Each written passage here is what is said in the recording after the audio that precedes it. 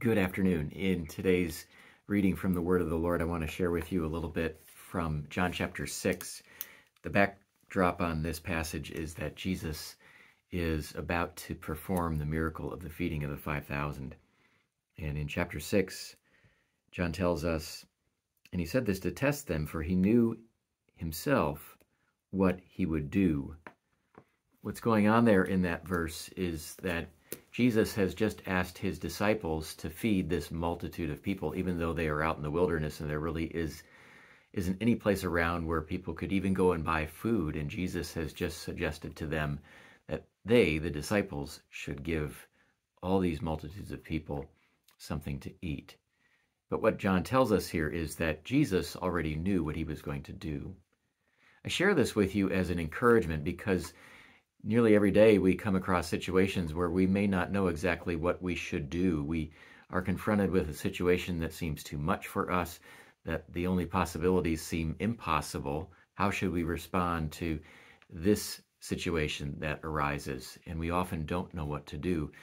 But in that moment, we can, as we look at a verse like this, be reminded that we have a God in the person of Jesus Christ who does know what to do, and that he will allow us to go through times of testing to see how we will respond. He wants us to think and use the gifts that he has given to us, but he also wants us to recognize that there are many situations that arise in life that we are not really able to handle on our own.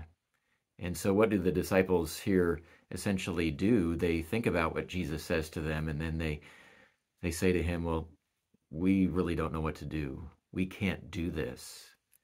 And it's there that Jesus steps in and does what only the Lord is able to do. He provides food for thousands and thousands of people miraculously. And we have to understand that we can go to the Lord and should go to the Lord and admit to him, Lord, we do not know what to do in this situation, and that he is a God who has a solution. That's not to say that we are to just become lazy and wait around for God to do everything for us, as much as it is that we are to recognize that, yes, there are situations where we are not going to have the solution, but that we have a God who does, and that we can admit that to him. God, we don't know what to do. Would you provide me? Would you open a door?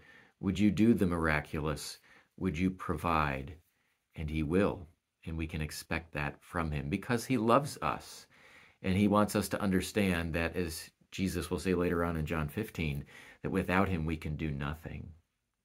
So take courage and be humbled by these words and recognize that we have a God who loves us, who has made us to be people by design who rely on him for everything. That's okay. That's how he made us to be. And that he will give us what is needed in each and every situation so that we can continue to do what he asks of us. Let's pray to him about that. Lord, we thank you that you are a God who finds nothing impossible. We thank you that you provide for us in situations that are too much for us. At times when we do not know what to do, you already know in advance what you will do and how you will provide. We trust you for that, Lord, and pray that you would do the miraculous through us and accomplish your good purposes in our lives. These things we pray in Jesus' name. Amen. Blessings to you.